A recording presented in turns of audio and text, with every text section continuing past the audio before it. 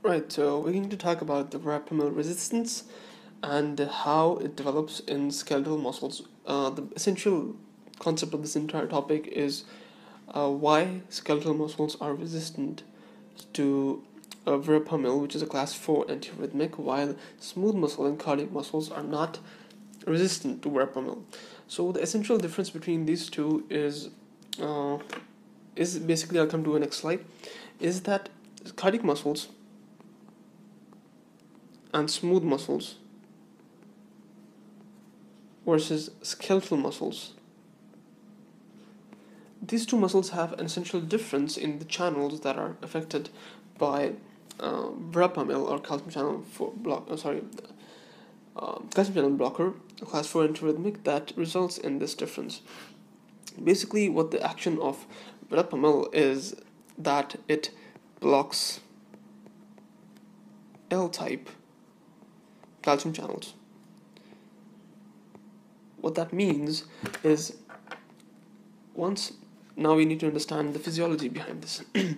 So normally to depolarize a cell, what we need to do is we need a calcium influx, which increases the charge inside the cell to more positive, and it drives the cell towards depolarization.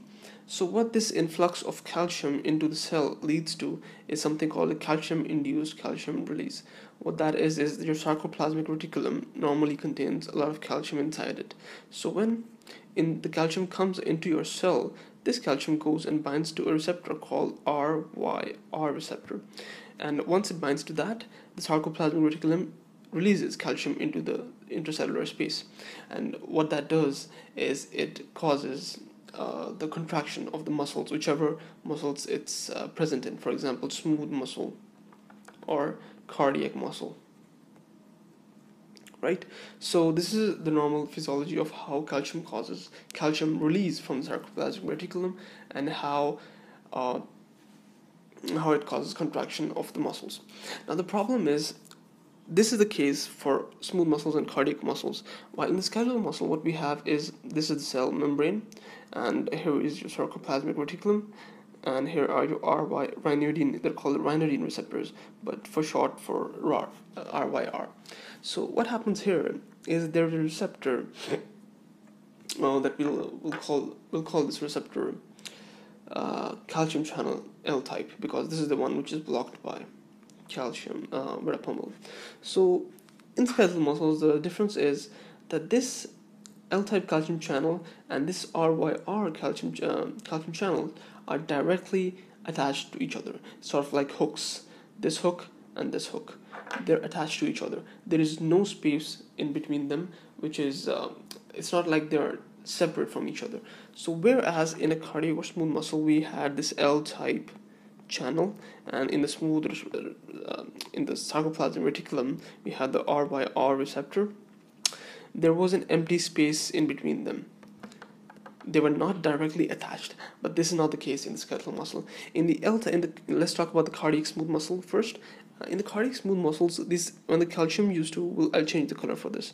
When the calcium molecules entered through the L-type channel, it went to the RYR receptor on its own in the cytoplasm, and then it binded to the RYR receptor, and that is what triggered the release of calcium from the sarcoplasmic reticulum. But the problem, not necessarily a problem, but the difference in the skeletal muscles is that the calcium does not need to attach directly to the RYR receptor. It can just bind to the calcium L-type channel, and this mechanical joint that is formed in between them is the one which can result in release of calcium. So as you can see, this calcium did not really go and touch the RYR at all. It stayed in its place, but because of this mechanical joint, this calcium was released.